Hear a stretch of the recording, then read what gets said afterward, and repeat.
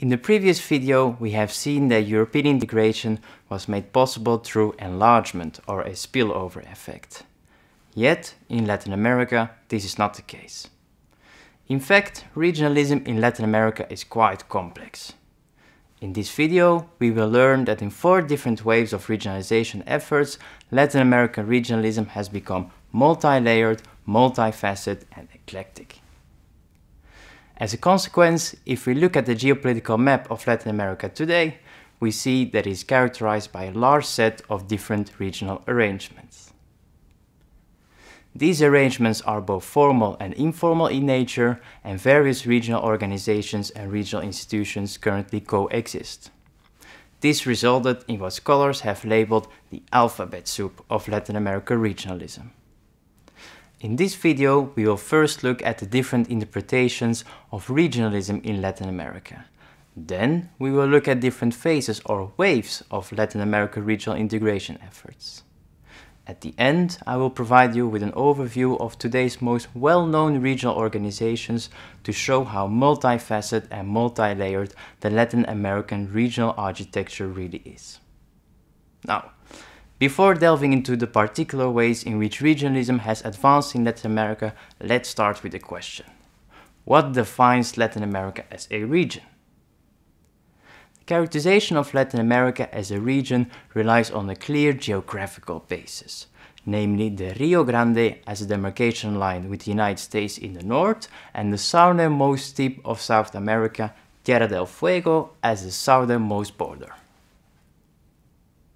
As such, the region Latin America is composed of 21 countries, starting with Mexico in the north all the way down to Chile, Argentina in the south.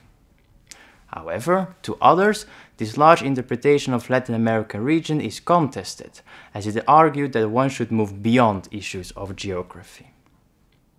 In fact, according to scholars such as Bianculli, a region must be defined as a socially constructed and politically contested space between the national and the global levels in which political unity and regional cooperation is based on a shared set of political social preferences and homogeneities. In this way, Latin America consists of more regions: Central America, South America, and the Andean region. On the basis of these 2 mainstream interpretations of what defines Latin America as a or one region, 2 competing visions on regionalism have been developed over time. The first interpretation of Latin America as one region led to the promotion of hemispheric-wide regionalism, also including the United States and Canada. Exemplar for this viewpoint on regionalism are the long series of Pan-American conferences at the end of the 19th century, the creation of the Organization of American States right after World War II, and more recently, the creation of the Community of Latin American and Caribbean States in 2010.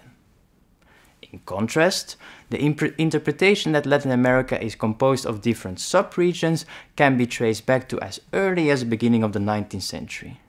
At that time, the South American independence leader Simón Bolívar envisioned various geopolitical unions that would ensure the independence of the newly created sovereign states vis-à-vis the Spaniards and the Americans.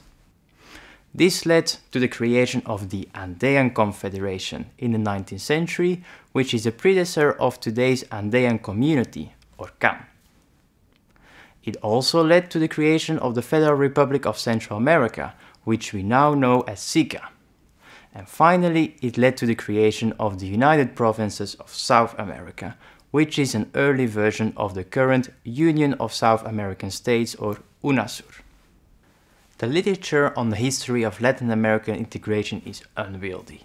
In general, recent Latin America's regional integration dynamics are grouped into 4 different waves, visualized in this figure. The first wave, from 1950 to 1980, is called early regionalism and focuses on the potential for economic cooperation as a means for the development of national industries. The second wave, from 1980 to 1990, is called old regionalism and puts the focus more on economic benefits of regional integration systems rather than just economic cooperation. This second wave led to the creation of Mercosur and CAN, and were initially modeled after the European Union. In the 1990s, the third wave of regionalism took place and was called New Regionalism. It tried to respond to the 1970s and 1980s years of economic crisis and stalemate by opening up integration systems and introducing export promotion and market competitiveness. At the time, regionalist efforts were aimed at increasing the region's attractability in the global political economy, especially by means of trade liberalization. Then, with the turn of the millennium, the latest wave of regionalism kicked in and has been labeled strategic regionalism. As many countries turned to the left and saw the national development strategy, new regional integration schemes such as ALBA and UNASUR were created. These four waves of regionalism and two different types of interpreting Latin America as a region have led to a complex landscape of regional integration systems, organizations and mechanisms which are often overlapping and sometimes even contradicting each other. In this table, you have an overview of most of Latin America's regional integration systems. The table provides you with an overview of their history and members, their institutions and mechanisms, the policy areas in which it is active, and finally also the limitations of the current framework. If you look closely to this table, which is also in your reader list, you will actually see how multifaceted and multi-layered the contemporary Latin America regional architecture is. Take for example the case of Ecuador. Imagine he wants to cooperate in the area of economic affairs. Then he can work through the OAS, through CELAC, CAN and even UNASUR. So what have we learned in this video? Regionalism in Latin America is quite complex. If you have a close look at Latin American history, you see that regionalism has not converged in a single initiative as it did on the European continent with the European Union.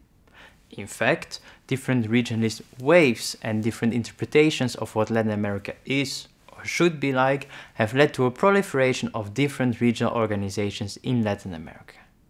These have often overlapping memberships, geographic reaches, and sometimes complementing and even competing political, economic and social agendas. Hence, rather than through enlargement on the European continent, regionalism in Latin America has evolved through the creation and the recreation of regional schemes, and can therefore best be labeled as eclectic, multifaceted and multi-layered.